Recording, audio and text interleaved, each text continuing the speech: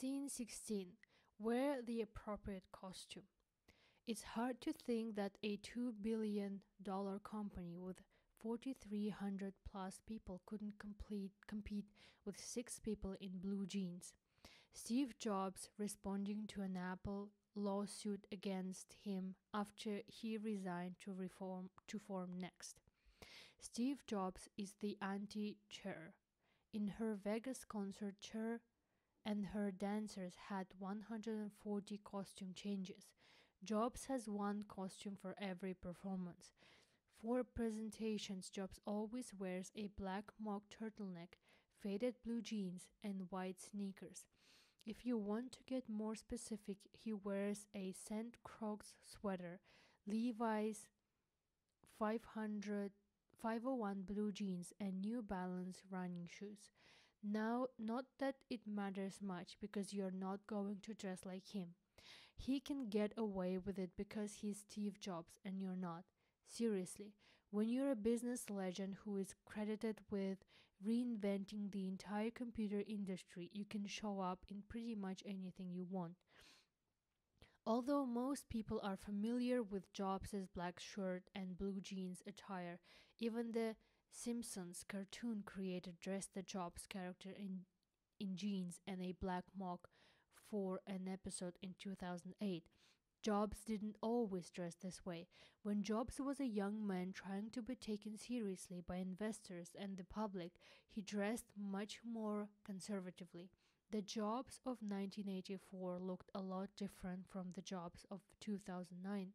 The first cover of Macworld magazine in January 1984 showed Jobs standing behind a desk with 3 of the original Macintosh computers.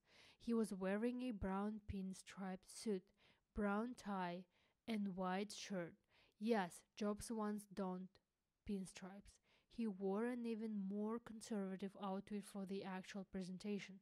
When he unveiled the Macintosh, appearing in a white shirt, gray slacks, a dark blue double-breasted blazer, and a green bow tie. Imagine Jobs in a bow tie. It's true. Jobs is smart. His wardrobe always reflected the leader he wanted to become. He was well aware of the impression clothes could leave on people. While Jobs was away from Apple, he pitched his new company, Next, to Bank of America. Daniel Lewin, Next's marketing executive, showed up at Jobs' house in blue jeans to accompany him to the meeting. Jobs walked out wearing an expensive Brioni suit from Wilkes Bashford. "Hey," Jobs said, "we're going to the bank today."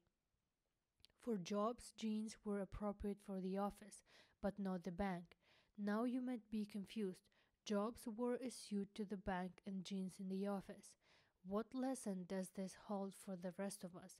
A true military hero, former U.S. Army Ranger Matt Eversman, once gave me the best piece of wardrobe advice I'd ever heard.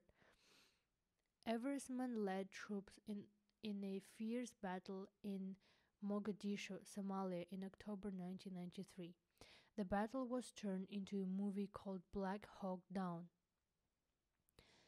I met Eversman at a business conference and asked him for some leadership advice I could share with my readers. Eversman told me that great leaders dress a little better than everyone else.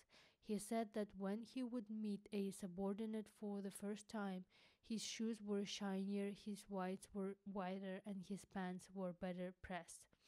I never forgot that piece of advice.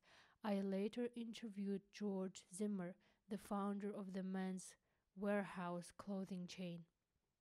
Zimmer agreed with Everman's but added, appropriate for the culture. It makes sense.